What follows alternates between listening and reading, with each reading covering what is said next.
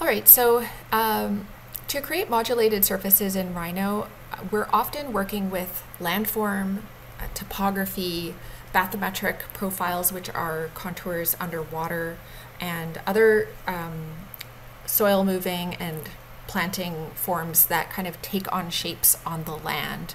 So a lot of what we do in landscape is surface modeling of topography, and it's really important that we know a few different methods for how that can be done.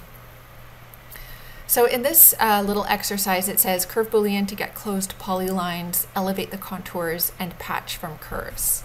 But let's just take a look at what this is saying right here. I have a few grades on, and these are meant to assist you in elevating these contours. So this level here is meant to be the base point, the sort of 0 point. It may not actually be 0 according to its height on Earth, but according to this particular part of the model, I've set it as the 0 point. And then we have a few high points and low points around the site. So if we look over to the corner over here, we have a low point of minus 1.5, and let's assume that this is in meters. We have a minus 1 over here, minus 0.75. Then we have a raised up mound of 0.5 and 0.75 up here. So what this tells us is that we have a relatively level spot here in the middle. And then we're going up to this minor landform here. We have another minor landform over here. And then we have some depressions in the landscape in this corner, and this corner. So let's move into our perspective view and take a look at this in perspective. So currently all of these contours are flat, and it's up to you to elevate them to their right height. If you've watched my Rhino for Landscape Architects tutorial, you'll know exactly how to do this. And if you also followed the topographical modeling workflow in week 3 and 4, then this also will be familiar to you. Essentially what we want to do is identify all of the contours that need to be elevated or lowered, and then use the move in the vertical direction tool to help us raise them up. So even though this says curve Boolean to get closed polylines, I'm going to suggest that you actually duplicate this and make a couple tests. So I'm going to just duplicate this up by pressing Alt on my gumball up here. And what I want us to do is, I want to make 2 tests. One is I'm just going to raise these contours the way that they are, or lower them the way that they are. And the other thing I'm going to try is taking on this curve Boolean to get closed polylines within all of these different shapes. And let's just see what happens with both of these methods. All right, so if we know that this central part is 0, we know that we're not going to touch these 2 contour lines. So our next point of lowering is going to be this contour line here. So I'm going to just do it in this model above. And everything that needs to be lowered, we can select all at once. So everything that's going to be going down in the Z direction, let's select everything and move it all at once. So I'm going to select all of the contours that are going to form depressions, and I'm going to use M for move. Select vertical up here, or press V for vertical on your keyboard. Then you're going to select a point to start from, and I'm just going to select the endpoint of one of the contours, and I'm going to move it in the minus 0.25 direction. It's minus 0.25 because if I count the number of contours between the base point and the low point, if this is 0, this level must be 0.25, 0.5, minus 0.75, minus 1, minus 1.25, and minus 1.5. So you're going to have to use the contours and try to figure out what heights you need to lift each contour. Each contour usually represents 1 meter in a topographical model, but in some cases where we have micro topography, we might use smaller increments like 0.5 or 0.25 of a meter. So in this case, I've lowered all of those lines down by 0.25 as the first lowering.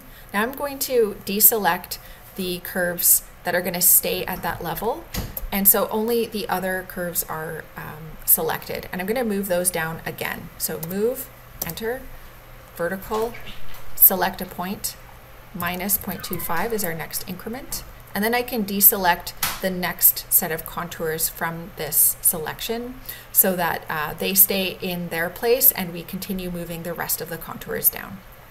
Move, vertical, select a point, minus 0.25, oops, 25. Deselect, deselect, move, enter, vertical, select a point, minus 0.25, deselect. Our final contour, move, enter, vertical, select a point, minus 0.25, enter. So if we look at this shape in our one of our orthogonal views, you can see that all of the contours have been lowered by their increments appropriately. So now we see where these contours are meant to be in space. But we also have the heightened contours. So we have these landforms here that are moving up into space. This one is going to be plus 0.75. This one is going to be 0.5. So we want to raise these up.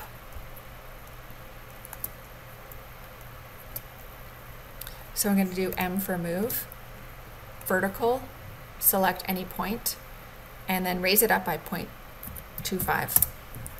Deselect the bottom contour, and then repeat the process until all the contours have been lifted. M, V, 0.25, deselect.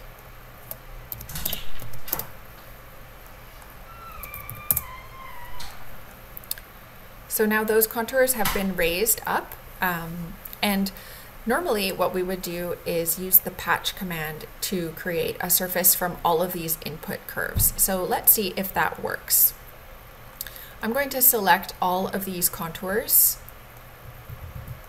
and let's just hit the patch command and see what happens. So the default settings, I believe, are 10, 10, and 1. Yours might be a little bit different, but let's just see what happens with these default settings, and I'm going to hit preview to see what happens. And the only thing that happens is this little patch over here is created with one of the closed poly surfaces, so that's not any good, so let's cancel that. Let's add this outer profile edge to our selection by hitting shift and clicking on it. And now let's run patch again. And I'm just going to put mine back down to the default settings and hit preview and see what happens. So if I look at this in our perspective view, you can see that Rhino is trying to interpolate all of these curves to create a modulated topography, but it's not very, it doesn't look super accurate. So let's see if we can adjust this so that it's a little bit more accurate. I'm going to increase the spans. The spans are these black lines that you see creating a grid across this surface. Those are called the isocurves, but you can increase them or decrease them, and that will basically make them more pliable to the input curves. So I'm going to keep the stiffness at 1 and hit preview and see what happens. Now you can see that this surface has tightened up a lot. So we now have 25 of these grid points, and that means there's more control points kind of creating this curve, and they're beginning to hit the edges and the topography conditions a little bit more accurately, at least in the middle part of this topography. But the edges are really weird looking, so if we go to the top view and let's just hit OK to accept this, we have a lot of these like kind of wavy edges around the side and kind of making it look like it's a bit stepped in places. Let's try another way to create this topography. So let's move down to this one, and I'm going to turn off my notes again just so I don't, they don't interfere with my curve creation. So it said to use curve Boolean to create closed polylines, then elevate those, and then create a patch from contours. So what I'm going to do is put in the curve Boolean command, select all of my curves as inputs and press enter. And then I'm going to check that combine regions is set to no, because I want to create different curve Boolean outlines for each of these specific areas instead of combining them all into one area. So I'm going to hit these different sections as I go along, and Rhino is going to create closed polylines within all of those sections for me to use.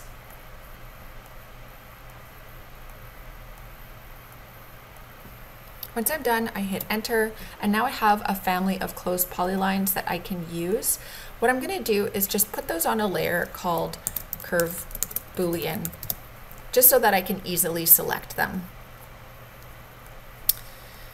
So I'm going to turn off my my base points and my contours, and what I'm left with are my curve Booleans only, so that I don't have multiple lines that I'm dealing with as I select. And I'm going to elevate these to the points that are noted here. So again, I will take this profile, these profiles that are all going down, everything that's going to be moved vertically in the negative Z direction I have selected, and I'm going to use move vertical, select a point, and move it down by -0.25. I'm going to deselect the level of -0.25, and then I'm going to keep reducing these down.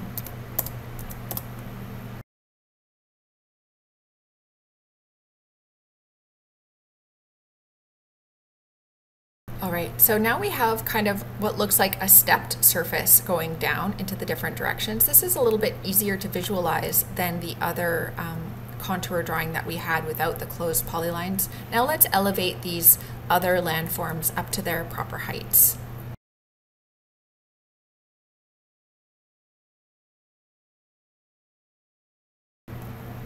Okay. So it should be pretty easy to visualize how this is going to look now that we've elevated all of these contours. But let's turn off our notes, and then let's select all of these inputs and try that patch command again.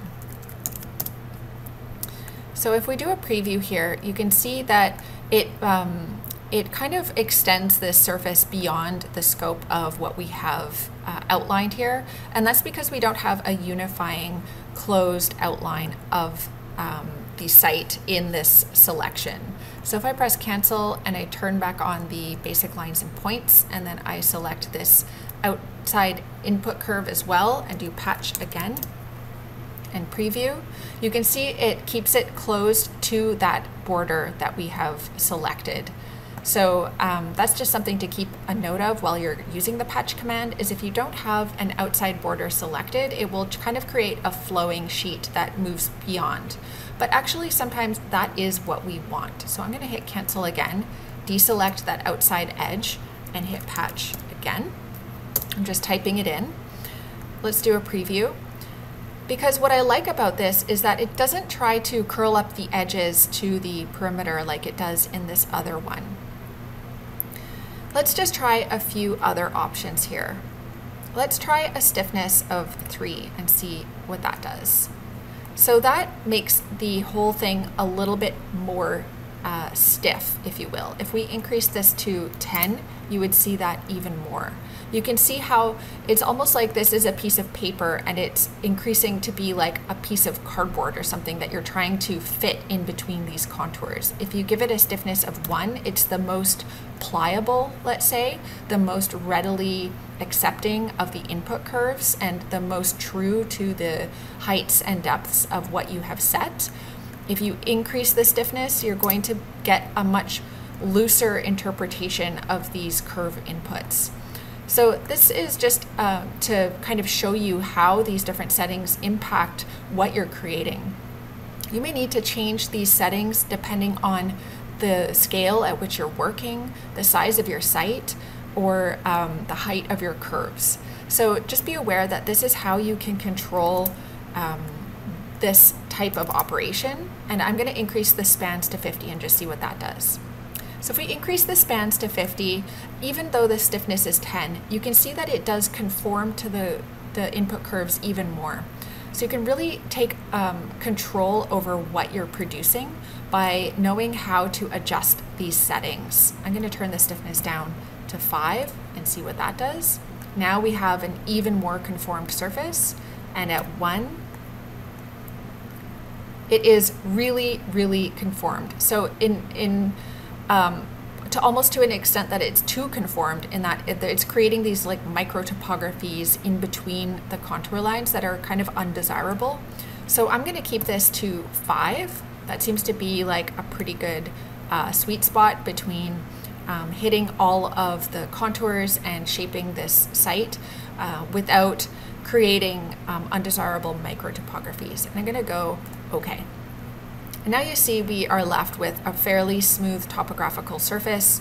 It is conforming well to the contours, and we can use this outer perimeter line to just trim away the rest of this surface.